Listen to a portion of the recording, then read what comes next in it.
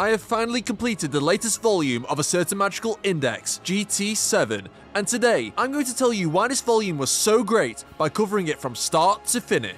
Also, huge credit to JS06, the GOAT of fan translations, as without him, we wouldn't be able to read this goddamn thing yet. Of course, this video is going to have spoilers, so if you haven't read it all yet, you have been warned. Unless you want to know the juiciest spoilers fresh out of Japan, then be my guest. With the prologue, we have the Misaka sister on guard at the wall of Academy City, as Accelerator has given each of the clones jobs around the city, with a lot being involved in security after the events of Genesis Testament 3, where the numbers of anti-skill Academy City's police force have been severely depleted. Toma and company arrive along with the captured Aradia, who was defeated in the previous volume, and has her hands and feet sealed with duct tape, which stops her from using her magic, which involves creating this ointment with the sweat from her feet. Yep, if you didn't know Kamachi was an absolute degenerate,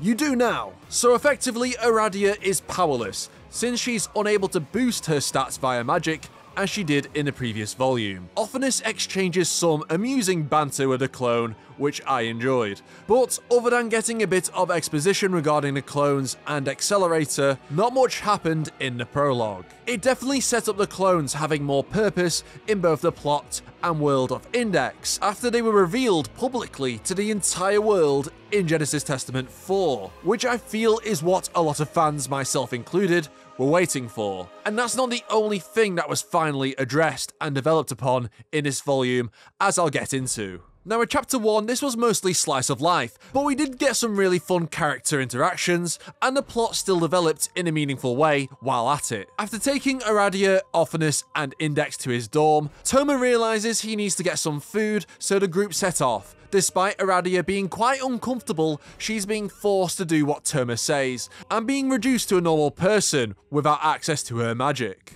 As it is New Year's Day in the story, they decide to head to a shrine, where we explored a new location in Academy City, that being a skyscraper in District 12 devoted to the scientific research of different mythologies and religions across the world, in which a Shinto shrine is located. I honestly find this concept really interesting, as we all know Academy City to be a place where religion doesn't really have much standing, but here they do acknowledge it, but solely for the students who decide to pursue it in further education, rather than functioning as places of worship. Under this Academy City framework, this place has no connection to the magic side, as they are all just replicas, although it does make me wonder if idol theory is possible or not using what's there, but from the text it's implied that it's not. The clones are also at the shrine, along with Misaka, Shokuho, and Kuriko, and we get a cool interaction with Kuriko meeting the clones for the first time, which I did make a video about. Misaka also acknowledges that Accelerator's remorse is genuine after sending himself to jail for crimes against humanity because of the Sisters Project, where he murdered 10,000 clones of her. But Misaka wishes that she found a way herself to integrate the sisters into society in a way they are accepted, rather than Accelerator fixing what she deems to be her responsibility. It's only a short moment, but I did like this aspect of Misaka's character. We also cut to Accelerator in prison, where he is visited by Last Order, where they share a very bittersweet moment, as Last Order wishes him a happy new year and gifts him food. Very wholesome. Meanwhile, Alistair's gang is on the move as he questions Anna Sprengel, where we finally find out the purpose of her plan from the previous volumes. R&C Occultics was Anna's method to understand how the Bridge Builders Cabal operates, which gave her valuable information before she infiltrated it. This definitely adds more method to Anna's madness, as her approach in the story so far seemed very chaotic and directionless at times, due to how she was written as a mysterious antagonist, which some fans seem to criticise because we weren't spoon-fed answers right from the start. It's almost as if Kamachi likes to write mystery-based stories. Back at the shrine, Toma notes that the wishes of the students seem quite negative, which Offinus refers to as Kotatsu syndrome, likely as a consequence of the recent events of GT, or maybe because of the Transcendents, since they have the power to influence collective groups. Alice, however, suddenly appears before Toma as chapter 1 ends. We also get an anecdote in the between the lines sections at the end of each chapter, telling the story of a young girl who becomes a transcendent, whose identity was a mystery until the epilogue, where we learn it was in fact Anna Sprengel. We cut back to Accelerator in chapter 2, who is informed the Bridge Builders Cabal have formed a consulate in Academy City. For those of you who don't know what that is, it's basically like an embassy, but lacks the authority to stage negotiations between them and the host country, meaning Transcendents can walk around free and come and go as they please in Academy City, with no repercussions or limits, with their own base located in the city. This was all done without Accelerator's knowledge, as the consulate was approved in the Japanese government. Although it is kinda weird how Japan's government is approving laws and shit for Academy City when they are technically independent from one another, but I guess Academy City would have representation in a Japanese diet. And no, not the food diet. Archbishop of the Anglican Church Dion Fortune then calls Accelerator and warns him not to deport or take action against the consulate, as the retaliation from the United Nations and other countries in the world will likely doom Academy City. However, Dion states she would actually want Academy City out of the picture, but not the Transcendents to do it, as she knows the Bridge Builders Cabal would be at the top of the food chain in a magic-dominated world, which would be detrimental to not only the Anglican Church, but the other established churches in Europe. I think it's quite easy to forget that Dion and the magic side as a whole don't like Academy City's existence, as they have always been the polar opposite of them, and in a world of new leadership and after a world war, Dion is prioritizing the interests of the Anglican Church and the magic side as a whole. But Dion still has her personal attachments to Hermazura and Takitsubo due to what happened in the Coronzon arc, but Hermazura has always been sorta a rebel in Academy City, and this remains true in GT, where he was hunted down by Anti-Skill, meaning he doesn't represent Academy City as an entity. Therefore, Dion being pro-Hermazura but anti-Academy City is still consistent to her character. Meanwhile, Toma goes back to his dorm, but Alice appears once again and convinces him and the gang to come to her new headquarters, also located in District 12, which is modelled after the Queen of Hearts' palace in the story of Alice in Wonderland. And I honestly thought Toma was going to get isekai to Wonderland in this volume. Thank God I'm wrong, because every light novel doesn't need to be an isekai nowadays. Toma is introduced to two more members of the Bridge Builders Cabal, H.T. Trismegistus, who acts as Alice's butler and personal simp, and Moot Thebes, the supposed punishment specialist of the Transcendents. Alice also freaks out after Toma blurted out that the Cabal was split in two of those who believe Toma was a threat and must be killed, and those who want him alive, the killers and the rescuers. Her ominous reaction also acts as foreshadowing for the events later on. The Bridge Builders Cabal has also been developing spiritual items known as shrink drinks, basically giant syringes that have been designed specifically to kill Transcendents. But why did the Bridge Builders Cabal want to kill their own kind? Because they have come to Academy City to hunt down Anna Sprengel, who they want to kill for being a traitor, while also having no idea she was defeated and turned into a film can by Alistair and Anna Kingsford. We also cut to Yomikawa interrogating Tesso, who is also in jail because of when she went crazy in Genesis Testament 5. And Tesso believes Kamikawa Seria wasn't planning to go to the Miyashita arc herself in the previous volume, but she may have been leading someone there in order to obtain something valuable. This pretty much implies that Kamikawa and the director of Academy City she's linked with, Kaizumi Sugutoshi, are likely in contact with Alistair and guided him there to find the Wandering Treasure Keepers and Anna Kingsford's body. Or at least that's what I think they were implying. If true, it's interesting that Kamikawa is still loyal to Alistair rather than Accelerator, and I'd like to see if Kamikawa will join up with Alistair or get interrogated as a spy. It is also revealed that most of the Transcendents appear to have a link with Alistair, but he's still trying to figure out the mystery behind them. With Chapter 3, Toma goes around the Bridge Builders Cabal headquarters and meets up with the Bologna succubus, who seems to have made a full recovery from her injuries in the previous volume, as she's now happy playing video games in her room. This is where Toma learns the Transcendents each have a set of conditions they abide by, in which if you meet those conditions, they will save you or be on your side.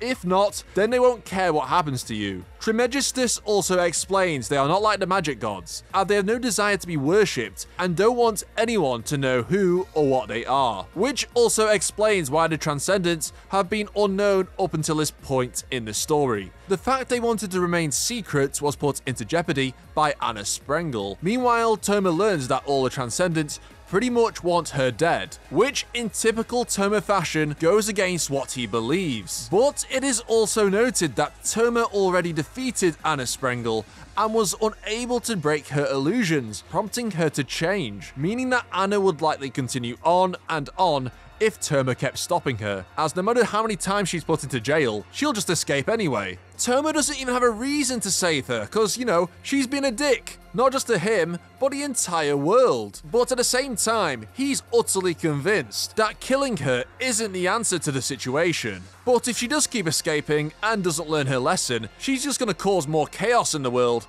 and make everyone's lives a misery as she has done up until this point. This moral dilemma to let Anna Sprengel die or to save her is the most interesting theme of the entire volume, due to the beliefs of Toma's in contrast to the Transcendents. Alice herself has the logic of a child and acts on a whim in most situations. The fact that functioning adults with individual moral codes are all afraid of her judgment just shows you how desperate they are in order to achieve their dreams. Toma notes they might be trying to influence Alice, or want to influence her, to try and get rid of those they don't like.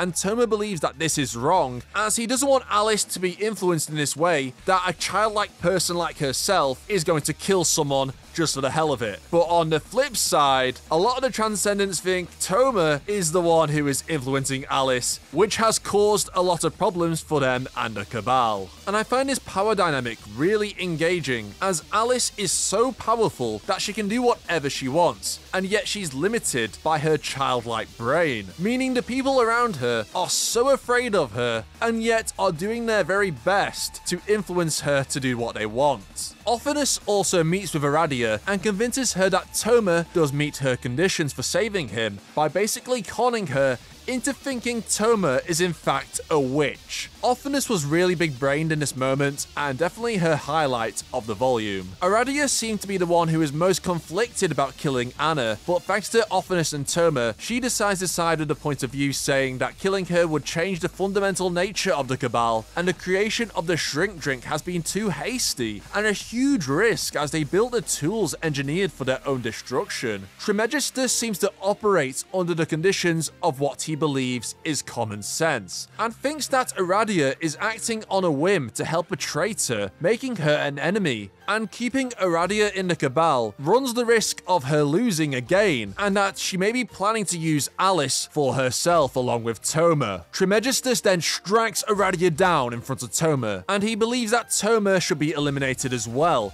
since he is the one who can control Alice by himself. Trismegistus believes he is doing the world a favor by killing Toma, who is also influencing the other members of the Cabal in his eyes. I like that no one in the Bridge Builders Cabal is truly evil. Each have complex moral codes in the form of their conditions, where they believe what they are doing is the right thing. They then fight, but Toma is mostly just running away because he feels completely overpowered against Trismegistus, with him using a sword attack, which is very hard to predict. Although it seems that Toma invoked a supposed lost memory, which helped him dodge it, possibly referencing his fight with Kanzaki. It's interesting to see if any more lost memories might surface in the future. Toma does later dodge a strike from Trismegistus using his own willpower, despite it moving faster than he can react, as even time is distorted with each strike. Trismegistus is also able to adjust his own parameters by changing his name to use the magic of different gods, as he channels his full power off the bat to beat Toma.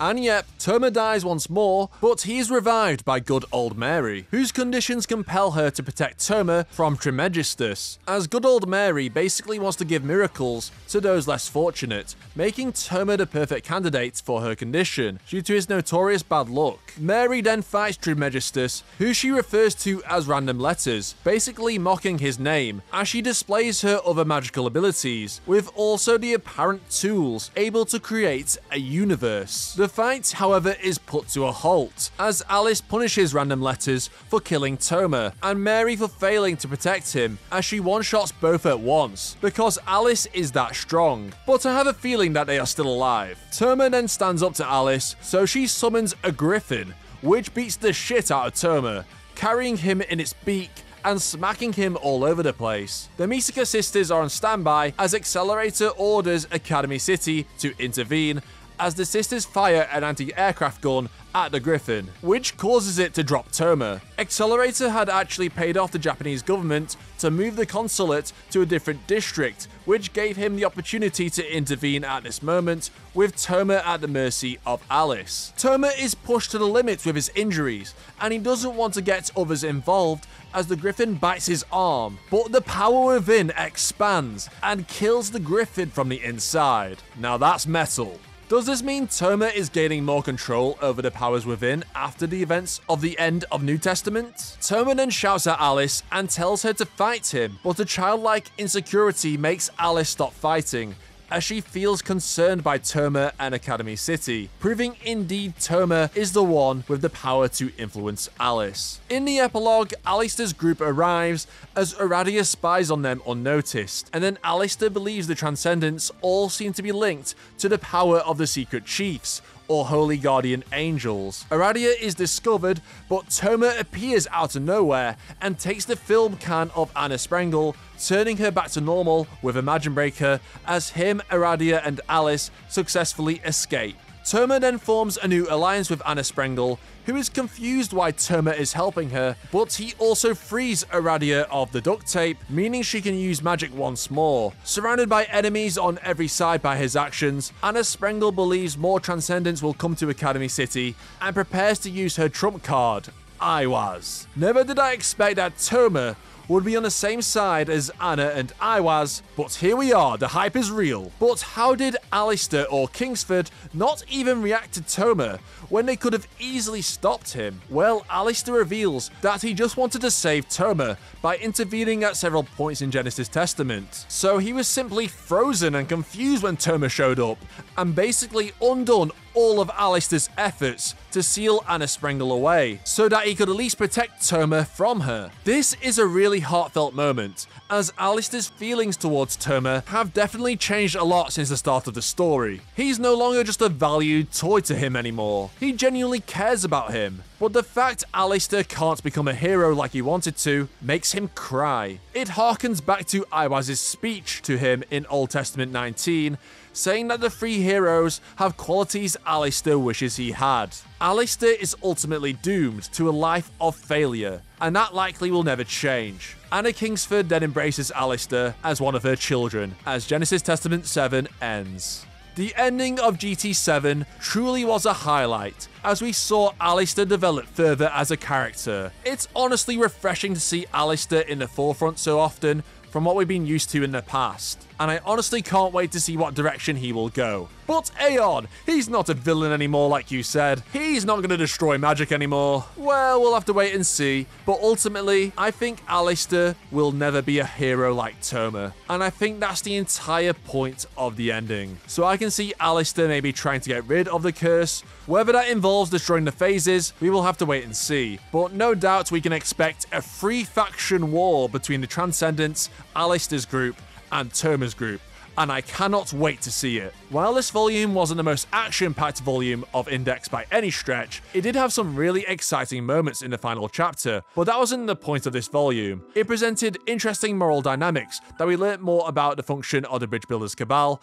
and their contrast with Toma, regarding the dilemma of Anna Sprengel. Is it morally right to kill Anna? Is Toma completely naive for saving her without a reason for it, convincing himself that he will find one later on? I can seriously see this decision backfiring on Toma super hard, as Anna Sprengel isn't the most trustworthy character in the world by any stretch. So this decision could cause some interesting character development for Toma and some serious repercussions in the foreseeable future. I loved the world building and lore this volume presented, and I wasn't bored at all while reading it, despite having a decent amount of exposition. Kamachi integrates it well in the story, with the dialogue of the characters. While a lot of answers regarding the plot have been revealed, there's still plenty of mysteries revolving Alice and Anna Sprengel that definitely keeps me curious. It just goes to show that Index is a series where there is a lot of build-up, where you gotta be patient. Despite having a shit ton of build-up volumes in the past, I honestly find it bizarre